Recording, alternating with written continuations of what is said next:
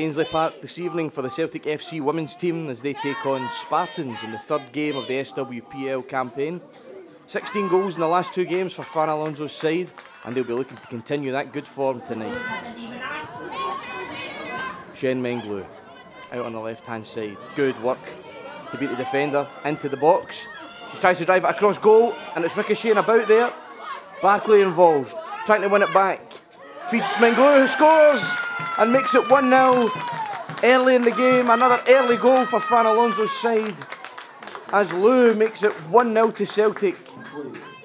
Good work here from Barclay to try and win the ball back in the centre of the box. And a tidy finish.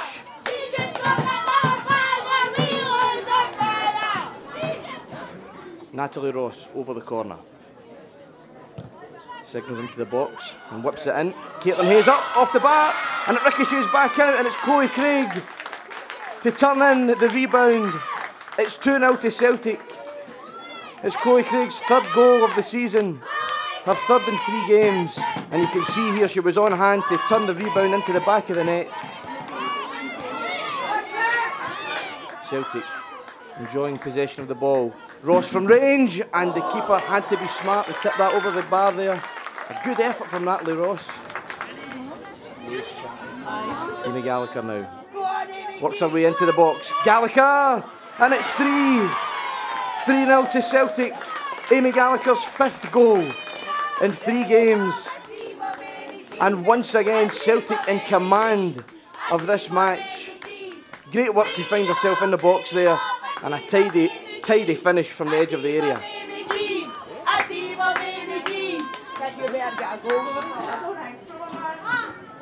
Maria McInerney on the corner, whips the ball in. Caitlin Hayes, and I think, yes, the referee points to the centre spot. The goal's been given.